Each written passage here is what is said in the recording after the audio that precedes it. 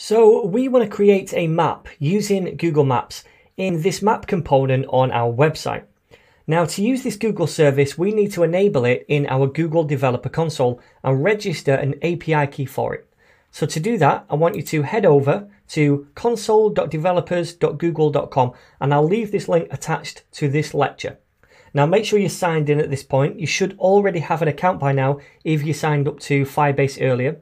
And make sure you have the correct project selected up here. You can see I have Udemy Geo Ninjas, which is correct. If you don't see your correct project that you created on Firebase, click on this, then go to all and search for your project right here. Select it and then press open.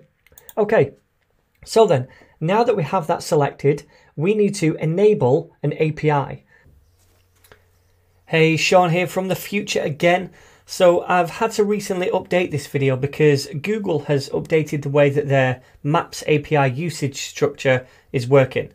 Now don't worry, this is not going to affect any of the actual code that we write in this project, but it does mean that you may have to do one additional thing to get the Map API set up in your project.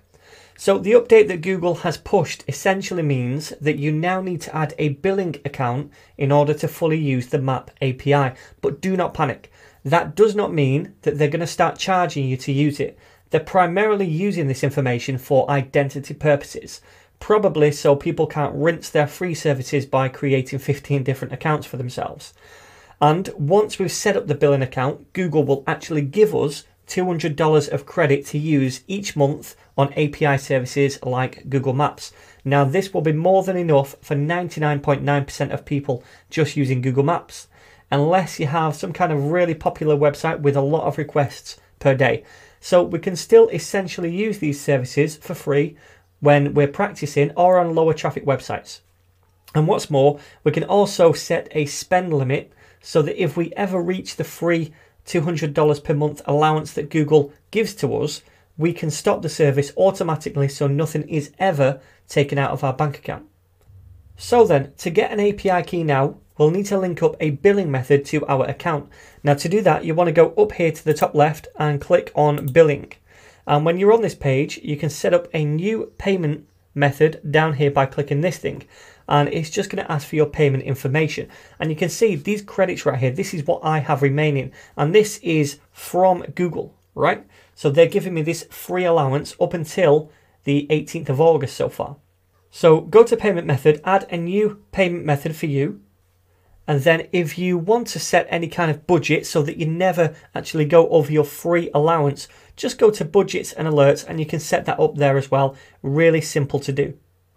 And then once you have a billing method set up, you can choose which projects that you want associated with this billing account. So you can see here, I've added the Udemy Geo Ninjas project right here. Okay, so it will ask you when you set up a billing account, which projects that you want to link with this billing account. And by the way, I do just want to point out that we can still use Google Maps JavaScript API without actually using a key at all. So we don't need to do any of this billing method stuff. If we read the updated terms here, it says that we can use the API without a key, but we'll receive back a low resolution map, which will be watermarked. So if you're just wanting to use the map for learning purposes, then this is an option too. And I'll show you how to do that later near the end of the video. So anyway, once you've linked a billing account, go back to APIs and services. And what we want to do now is enable the JavaScript map API. So let's go to enable APIs and services and choose the Google Maps JavaScript API. And you should see a little enable button right here. Press enable to enable that in your project. Okay, so that's enabled now and we can use it. However, we want to get those credentials, an API key. So click on credentials and then go to credentials in the API manager and press create credentials. We want an API key. So this thing right here, this is what is going to identify our project when we're running it on the front end to Google when we're making requests to the Google Map API. So we're going to need this in a second. So just keep that there for now. The next thing we need to do is actually find where we're meant to make this request. So I want you to go now to cloud.google.com/maps-platform and just scroll right down here to the bottom. It's going to give us a little setup guide right here. And you can see this thing at the bottom, this script tag. This is what we need to place inside our index file. So copy that first of all and come over here. I'm in the index.html file down here, and underneath this thing right here, this style sheet, I'm just going to paste this in.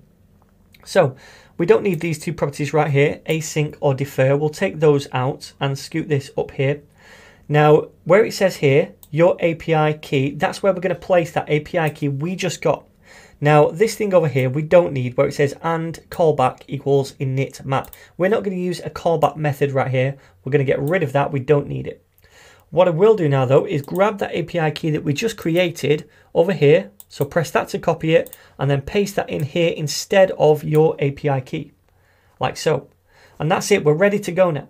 We've got the Google Maps API loaded in, and we've inserted our key right here so that Google can identify us when we make requests. And we're ready to use it in the following videos. Now, I did mention that we can make keyless requests. We don't need to do any of that, and we receive back a low resolution watermarked map. So we can do that by taking out all of this right here.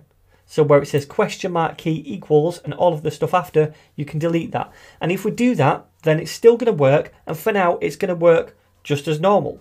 But I think it's from the 18th of June, 2018, then you're going to get back a low resolution watermarked map. So this is perfect for when you're just practicing with the tool. But if you're ever going into production, then you probably do want an API key. So I'm just going to paste that back in like so.